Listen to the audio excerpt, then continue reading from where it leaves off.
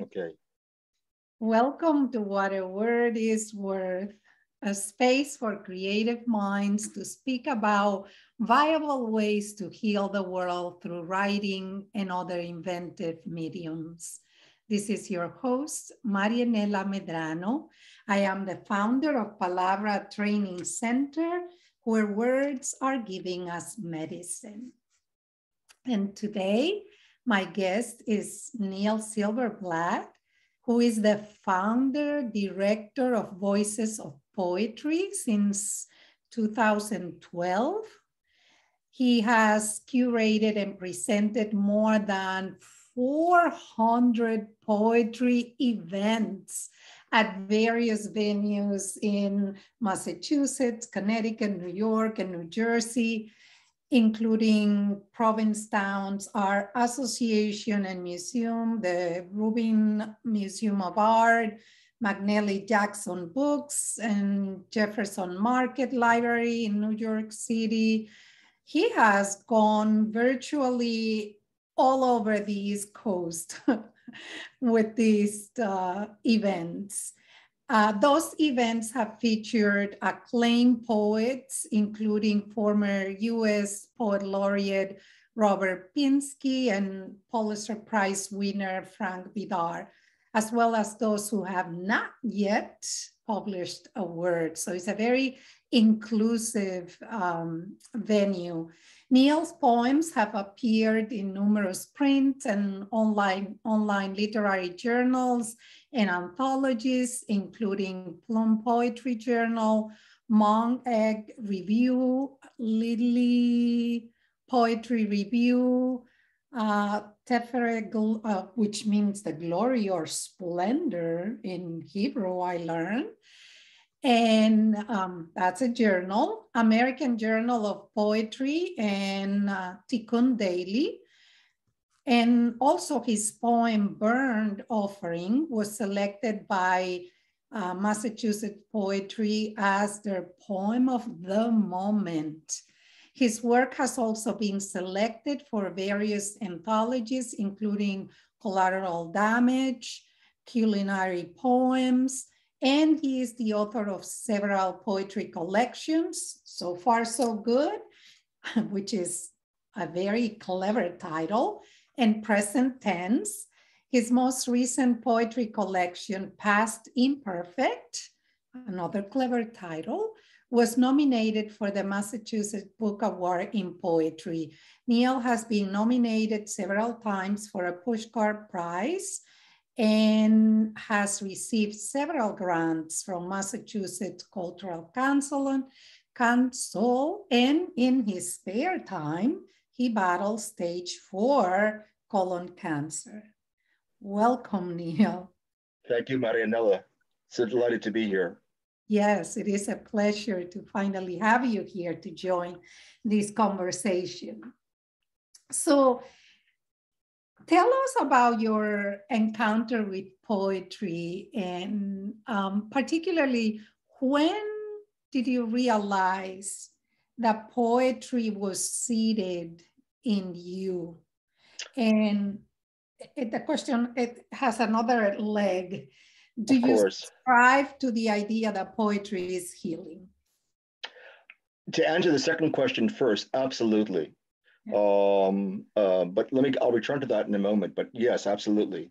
In terms of my first encounter with poetry, when I was a little boy growing up in Manhattan, my mother would take me to our local library, which was Tompkins Square Library, a library which holds a special spot in my heart. And there, the children's librarian would read to me in her wonderful Jamaican accent stories of Winnie the Pooh and A.A. Milne's poems.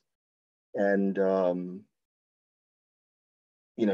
Now We Are Six and A Garden of Verse. And that was my first introduction to it. But they were children's poems. And as you know, when I was a child, I spake as a child. Later on, when I was in high school, I had a wonderful English teacher who introduced me to what I want to call is serious poetry, and poetry which made a difference. And at the time, in the 60s and 70s, poetry was making a difference. We had people like Robert Bly and Allen Ginsberg, who were really speaking out, poets against the war, who were really speaking out, expressing themselves through poetry. And that was a revelation to me. Hearing Yevtushenko read at Lincoln Center was a revelation to me. Reading Yeats's poems was a revelation. When I was a little bit older, going to see a play called "For Color Girls Who've Considered Suicide When the Rainbow Is Enough," initially at the Public Theater and then on Broadway. And it really was a revelation in the sense that this wasn't just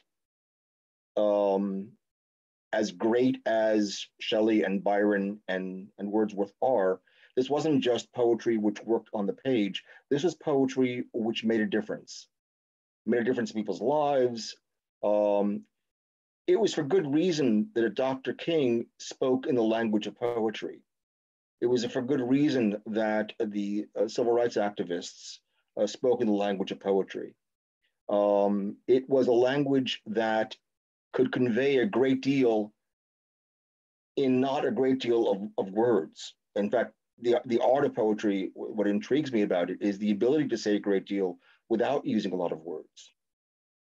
A prose writer can describe abject poverty in a chapter. Philip Levine manages to do it in a sentence when he wrote, "We were 20 for such a short time and always in the wrong clothes." And just in that one phrase, you immediately know what he means. Writers can go on in paragraphs about depression and suicidal ideation. But Robert Frost does it in one sentence: "I am well acquainted with the night." Jane Kenyon does it in 3 words: "Let evening come."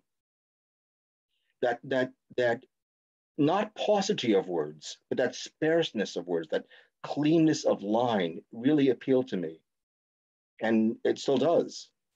But to go back to your second question, do I regard poetry as healing? Absolutely. And I'm not just saying that in a figurative sense. My doctors, who I cannot speak highly enough of, are still mystified by my continued verticality in the face of stage 4 cancer. And they said, what do you credit it to? And I said, poetry and perverse stubbornness, in that order. I still have much more to read. I still have much more to write. I still have much more to hear and much more to present. So absolutely, poetry is healing. Absolutely. I firmly believe that poetry is part of what I will, and I call it, comes out with devout agnostic, what I call is tikkun olam, the healing of the world. And poetry is part of that process, whether it's Merwin or Akhmatova or Mayakovsky or Lorca or Neruda, or any of the or Adrian Rich or any of the great poets of the 20th century. All of their work has contributed to the healing of the world. Yeah. So you've been hearing and breathing poetry for a long time. I have been. What did Mark Strand said? I've been eating poetry. Yes. That's wonderful. And that perhaps, aside from your stubbornness, account for your verticality. I like that. In your poem, "You Are Right," you grapple with the worth of or value of poetry. Yes. Tell the listeners what writing this poem did for you. Well, it was the origin of the poem was somewhat funny. I shared with a friend of mine who didn't realize that I wrote poetry because I didn't publicize that fact much. And in his inartful way, he's a dear friend. He responded that poetry was about as useful as, in his words, tits on a bull. His words, not mine. So the poem was written in response to that comment. and the "you are right" was meant very much tongue in cheek. Mm-hmm. And it is true. You know, Auden wrote two contradictory phrases. Mm-hmm. He said that the poets are not that poetry in itself accomplishes nothing.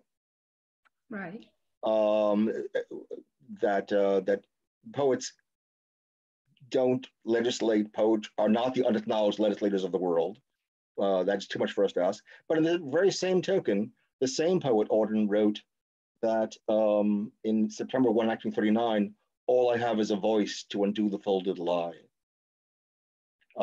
So he recognizes the importance of poets and poetry.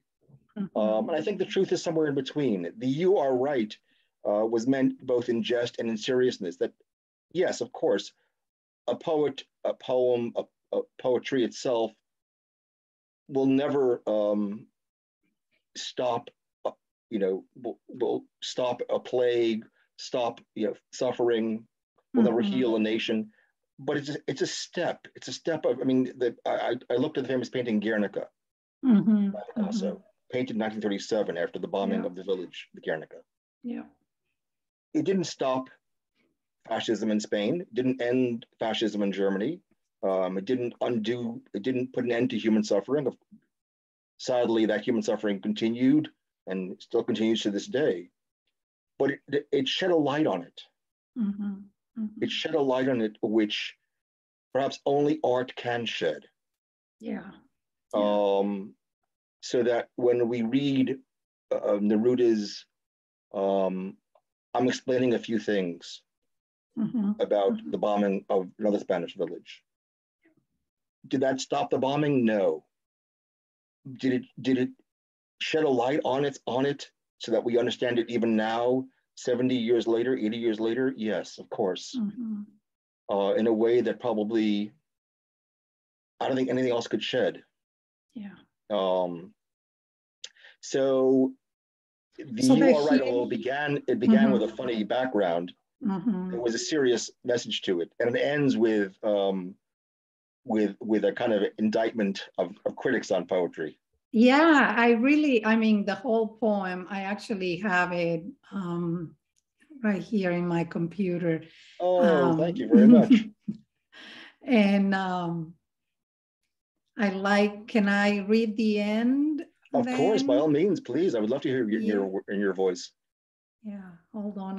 I'm trying to find it here. Probably the last two verses of it. Yes, it says, it's really clever. So tell me then, why tyrants fear us so? Why our work is cast upon flames?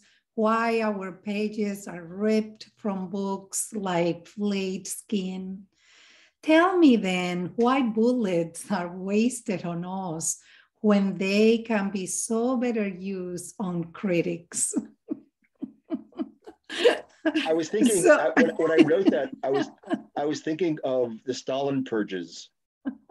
When Stalin purged, he didn't purge restaurant reviewers, he didn't purge sports columnists or movie reviewers. He purged poets. They are the ones he was most frightened of. Yeah. So because there is the power in naming, right? Yes. Is that what it is? That when we named, we established situations, things, people. Absolutely. Yeah. Absolutely. So your poems are written from life's events. They borrow from life, yours and others. And as there is so much humor in them, but there seems to always be a political commentary threaded through your poetry. Yes. Is this a correct reading of it? I mean, a lot of, I wouldn't say it applies to all of my poems. I'm not sure if it does. It's something that I'm not striving for. Certainly, as are you, a product of our time. We both grew up in a very turbulent time. We are living through another turbulent time, sadly. Right. So, and that shaped me. That shaped my outlook. Still does, actually. Yeah. But in terms of, yes, I think all of writing, certainly all of poetry, is what Tip O'Neill said, all politics is personal. All poetry is personal. Right. Even if the poet is writing about a Grecian urn, he or she is writing about how he perceives that Grecian urn. So by definition, even if the poet is not writing in the first person, he is writing about his perception of the world. I should add to that the caveat that it is always dangerous to assume that the person described in the poem and the poet are one and the same person. Absolutely. That is a peril that we that is not always the case. That is not always the case. I think the worst bit of advice, and it's the most common advice given to poets and writers, is write what you know. And when I've given advice to aspiring poets and writers, I will say to them, write what you know, but the corollary is no more. No more, right? Be curious about what you don't know, absolutely, right? Absolutely. Yes. I mean, they're just, let the passion of curiosity burn brightly in you. Read twice as much as what you write. Hear twice as much as what you say. Right. The idea of writing with all our senses, right? To be tuning to the different. That is so vitally important, and to feel and let the poem take you someplace that you've never been, and let it drip on your hands. You should walk away from the poem stained. It should be on your clothing. Well, that's how I feel with your poetry, that it is stained with life, it's infused with life. Yes. There are so many such wonderful images out there. But you have a very curious eye. You have the curiosity of things. And so before I go to another one of your poems, let's talk about this journey, this hanging out with colon cancer, stage 4 colon cancer, and how it has impacted your view of the world and your use of words.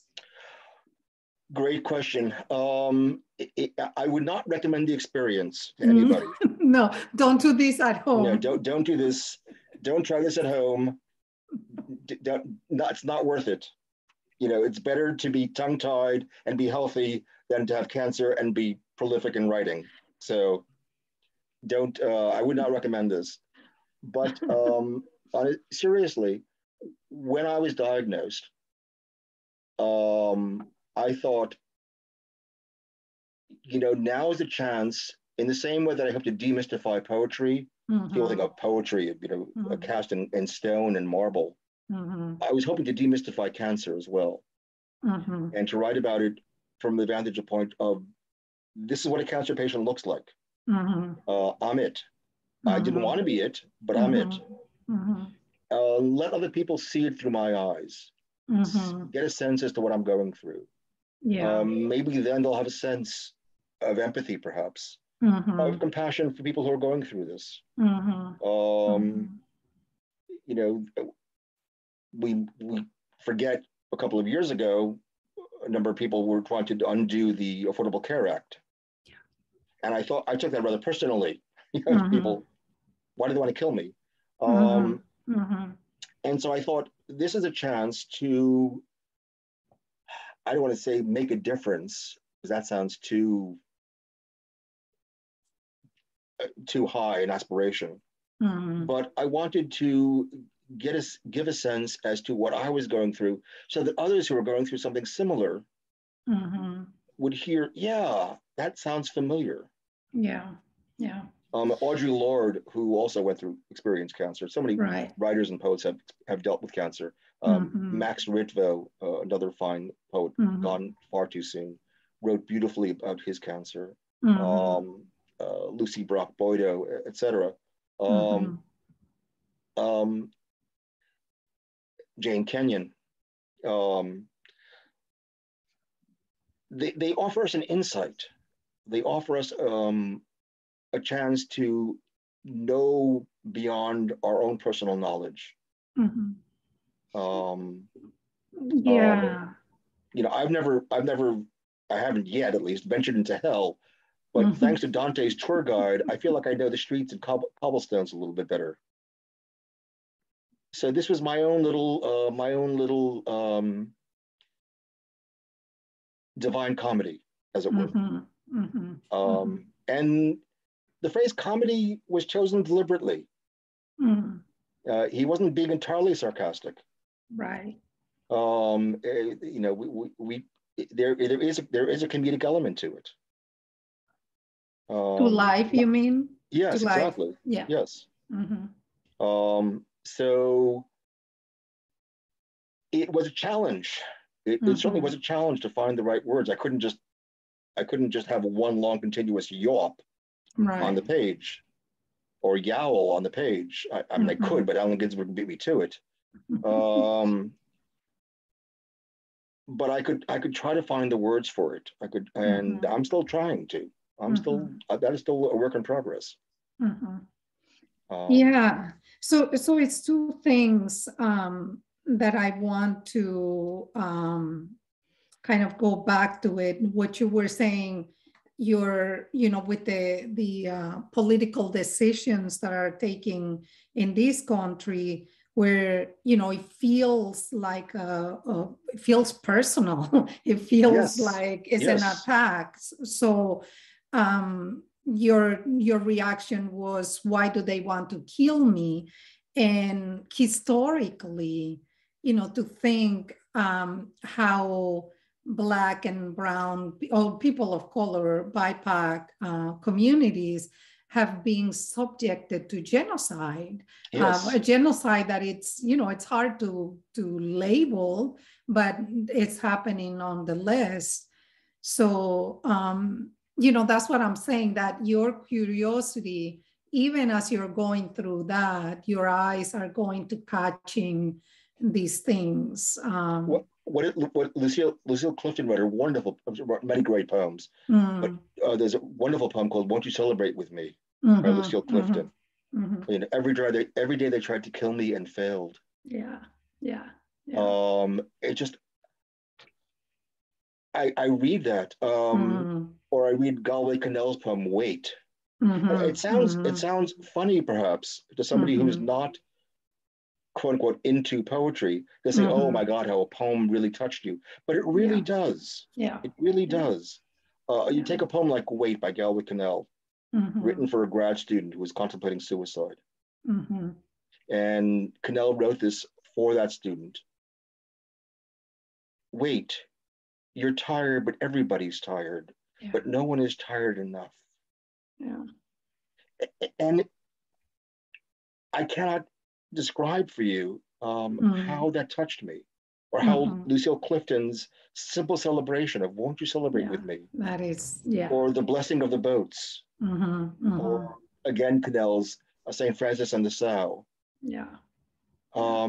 Really touched me deeply. And hang in there kind of element to it. And the breakdowns that we go through. And I was as I was reading your work in preparation to our conversation, I came upon your poem that you wrote for the Japanese joinery practice. You call it yes. But there is another name for it, which is kintsugi. Yes. So I was laughing because I have a poem. Oh, really? Kintsugi. And even though both of us are kind of grappling with the same theme of, breakdowns. We are doing it from very different angles. But the idea of restoring, remaking, rebirthing is involved. In your poem, you announce first, it must be broken. Yes. Then and only then can you start. Yes. You remind us that we must be reduced into dust. Yes. In order to be recreated. And it has that biblical reference. There was a definite biblical orientation to that. Yeah. So in that theme, though, what is the rebirthing you are most proud of in your life? Being here, being alive, giving. Somebody the other said, and it's funny. When I formed Voices of Poetry, I never imagined it would blossom the way it has. I never envisioned that we'd have as many members of Voices of Poetry around the globe as we do. I never imagined that I'd be still organizing events. And I'm getting ready, if the good Lord is willing and the creek don't rise, to go up to the Berkshires in June for our fourth annual event at the Mount. Just tomorrow, I'm going to Manhattan to host our event at McNally Jackson Books. That rebirth, the notion of bringing poetry in the most amazing spaces. I'll tell you, I love all of our events equally. But we had one event at a boxing gym in Paterson, New Jersey. Marianella, I wish you could have seen this. You would have burst with pride and with laughter. We show up as poets do, in our Sunday best, with our books and sheets of paper, and the athletes are there working out on punching bags, and they look at us and we look at them, and we know that one of us is out of place, and it's not them. Suffice it to say that it was they hung around to watch us. We had the dean of students at NYU and Columbia, and the head of the MFA program there, and we also had amateur boxers there, and it was so wonderful. And that's what Voices of Poetry really is, right? And it's not a fancy, by God, it's the opposite of fancy. It's a very grassroots, level organization. That is my political orientation, and that will remain my political orientation to the day they put me in the earth. And so that I love that rebirth. There's as a devout agnostic, the only resurrection that I firmly believe in is the resurrection of the human spirit. In Mahler's Second Symphony, a piece very dear to my heart, called the Resurrection Symphony. It's not the resurrection of Jesus. It's not the resurrection of Lazarus. It's the resurrection of the human soul. That what has not killed us doesn't make us stronger. Doesn't make us stronger in the broken parts. Sorry, Hemingway. It makes us hopefully more aware of other suffering. It makes us more sensitive to the suffering of others, hopefully. Yeah, it ignites the sense of common humanity. Yes, it should. It should. Yeah. So going back though, in order for it to be a rebirth, there has to be, though, going back to the Kintsugi idea, that there has to be this falling apart into pieces, right? So what is this rebirth stemming from? Like what was killed in you? Well, that's an interesting question. I'm not sure I can answer that very easily. But certainly um, undergoing cancer, undergoing surgeries, being told initially that I had 2 to 4 years to live, and I'm now approaching 6 years. And then going you were through like, I'll show you. Yeah, basically. I'll show myself actually. And then going through chemotherapy, where you, from one day to the next, you don't recognize yourself anymore. Yeah. It is, and then literally losing all this little furry stuff on top of my head, and being bald as a tomato. And I have to tell you, I wasn't a handsome bald. Yul Brynner, I was not. I look like a plucked chicken. And not a very handsome plucked chicken at that. So it was not an edible chicken. No, it was not. Purdue would have said no. So when somebody,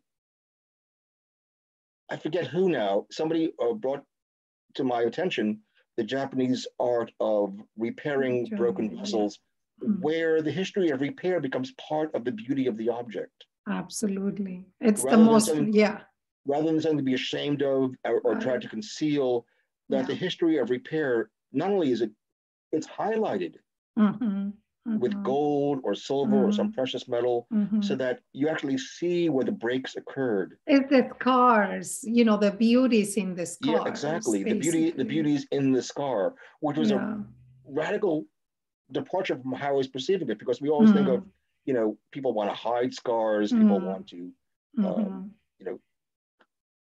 conceal disfigurement. Yeah. This was a way you embrace the breakage, where you say, there was a wonderful photographer here on the Cape, Julia Cumes, C-U-M-E-S, who did a photo essay of women who had battled breast cancer. Yes, I think I have. And women who had gotten tattoos in the area of where their breasts had been. Yeah. And it was beautiful and so eloquent. I've seen it, yes. And instead of recoiling, of course, you immediately recoil in horror at the association with breast cancer. You can't make that beautiful. But the notion of taking that hurt and that pain and finding some beauty in it, and creating beauty around it, was an eye-opener to me. Yeah. And you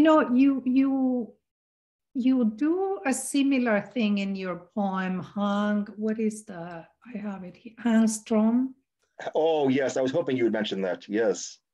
Yeah, right? Yeah. Like it's really, you're moving it with the same theme there. Yes. It's a beautiful, beautiful poem. Thank you. I'm very happy with that, with the way that came out. Yeah, and it captures what you were saying just now, that idea of going, to the broken area. Yes. And as you were saying in the other poem, you have to work with the dust and the not beautiful to then create that beauty. And that's interesting you should mention that, because the ending of that poem, I left that, I don't know, with you, sometimes it happens with you that you leave a poem aside for a moment. You have to leave it be. Let it put it aside for a moment. Let it settle. Yeah. And then come back to it. And sometimes the poem will tell you, I'm not done yet. Yeah. Sometimes the poem will tell you, you're close, but not there. And I wasn't sure how to end the poem. People focus on beginnings of poems. Yeah. Ending a poem is also very, very hard sometimes. Yeah. Who was it? The French poet who said that a poem was never completed, it's barely abandoned. I wasn't quite sure how to abandon it. Mm-hmm. And I Well, you found a way to leave it open. yeah, Yeah. come spring, I'm ready. Yeah, I'm ready. Yeah. Yeah. So it's a beautiful, to me, it was the continuation of that theme. Another aspect of life that you have leaned on quite often is food. And, Yes. and so I have two questions about that. In mindful eating, which is something I practice and teach others, we talk about we're going now for at least 9 hungers. And there is the obvious one, stomach hunger, and then there is eye hunger, and then there is mouth hunger, and then, there is heart hunger. So which hunger are your poems most often trying to satiate?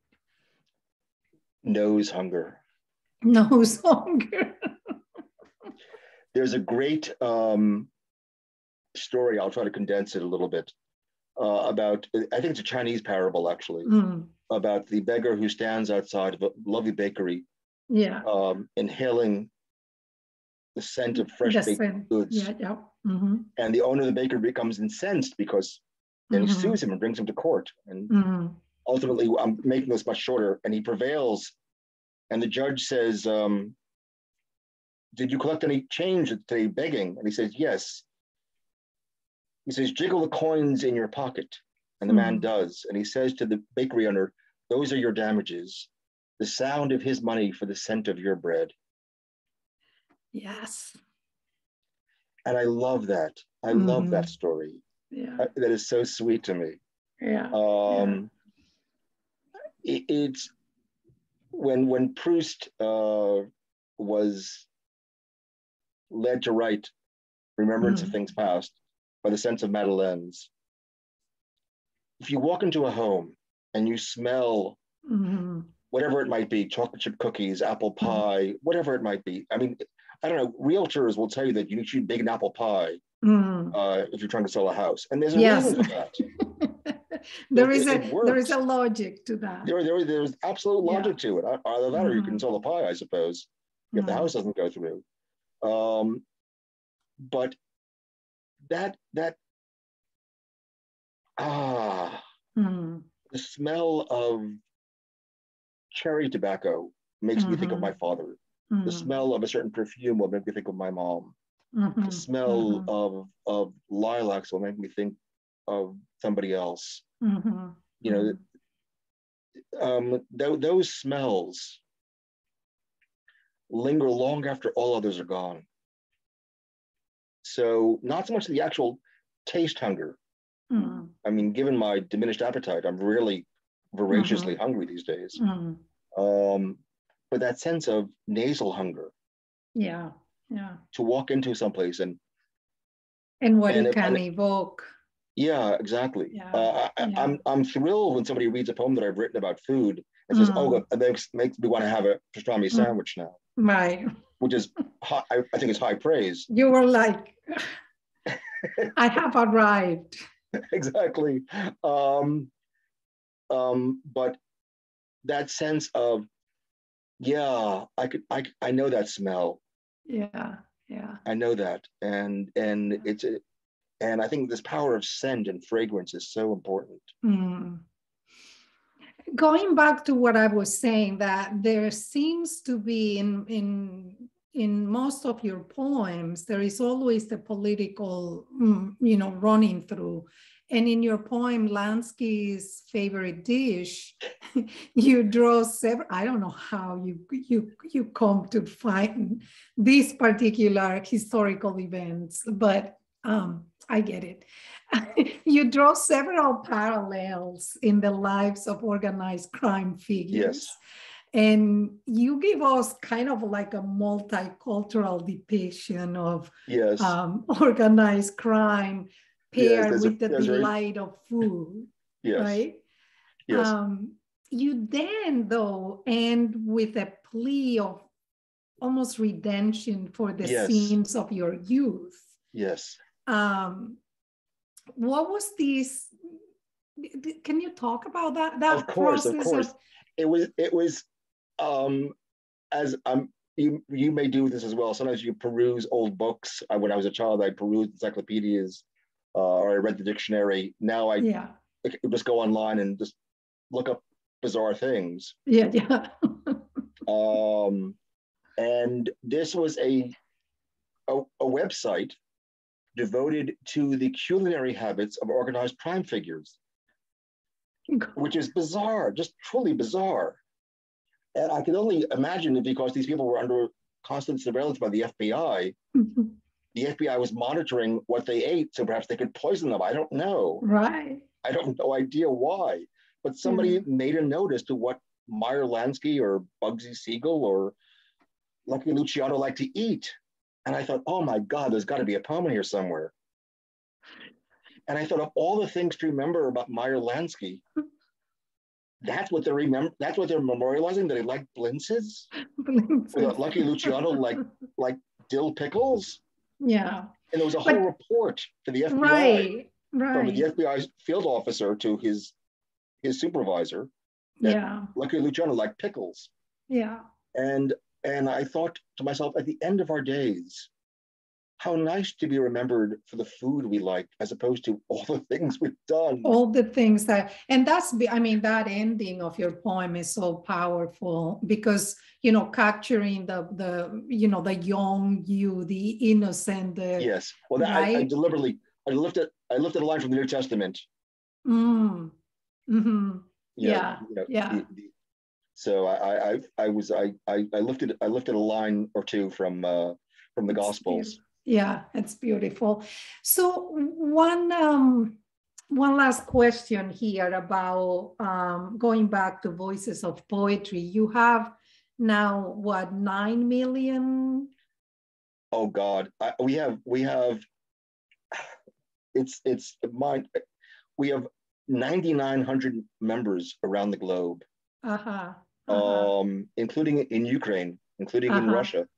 Including in the occupied territories in Israel, in Palestine. And the diversity of those voices is astounding. We have a whole range of nationalities, a whole range of beliefs. We have Sufis, we have Shiites, we have Sunni Muslims, we have Orthodox Jews, we have agnostics, we have secular humanists, we have Baha'i, we have people who are Hindu, we have fundamentalists, we have evangelicals. We all get along because we all value the written and spoken word. Yeah. Nobody tries to convert anybody else. Yeah. So is that the biggest lesson that this collective space has taught you about humanity? Yeah, I think when so. We find, how will you put it? That we've made common cause, as it were. That we've made common cause.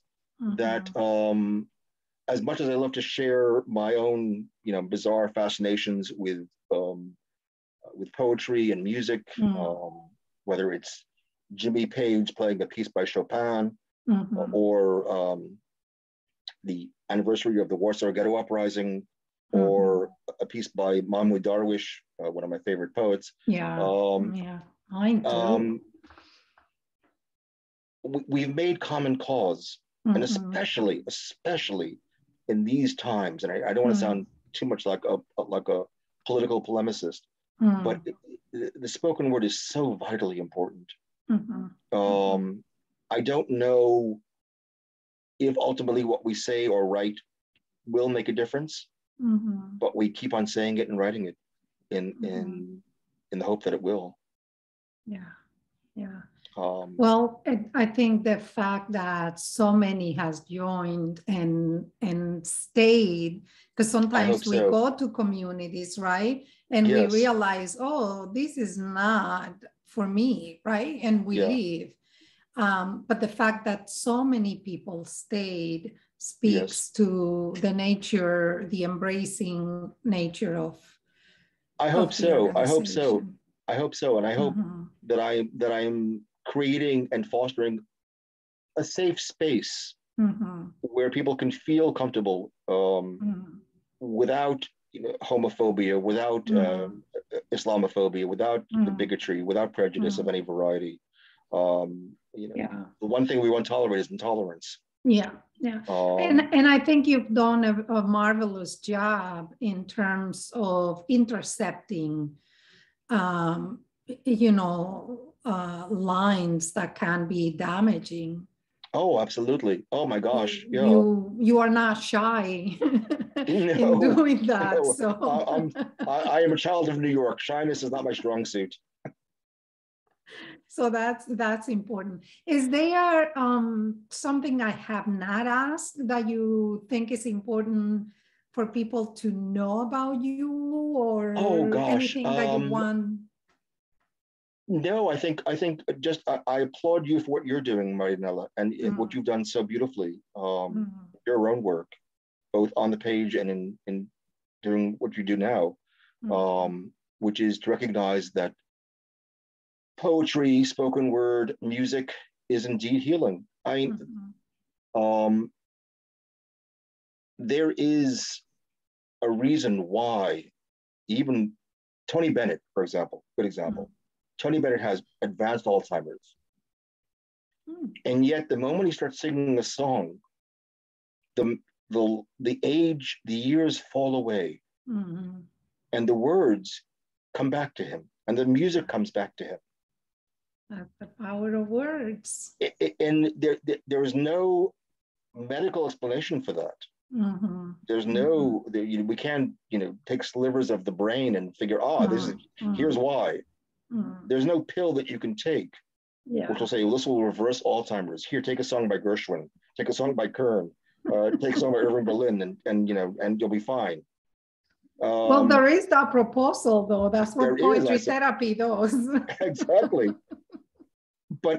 And that's not unique to Tony Bennett. There was a woman who was a ballet dancer, and she was in her close to, maybe she was actually over 100, and she was listening to a tape of Swan Lake, and all of a sudden you saw her hands gliding through the air as she once did.